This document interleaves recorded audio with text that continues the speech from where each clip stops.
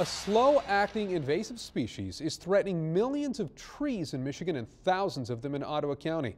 13 on Your Side Lakeshore reporter Noah Fromson explains how they got here and what's being done to try and stop its spread. Adelgid, or HWA, have already made their way to several West Michigan counties, including right here in Ottawa. But experts say there's still time and ways to save the hemlock trees.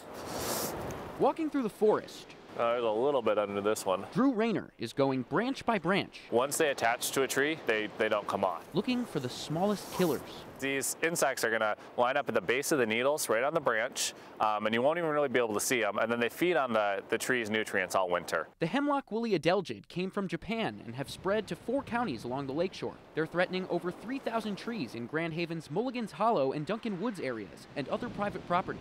Normally we don't see tree mortality for 7 to 10 years, so it's a slow-acting pest. Where emerald ash borers are really fast-acting, the trees were dead really fast. You can live with HWA for a long time. Rayner works with the Ottawa Conservation District, a local resource management agency. He and a group at Grand Valley State are researching the HWA and how quickly they're hitting the lakeshore. So it'll spread by birds, humans, the wind.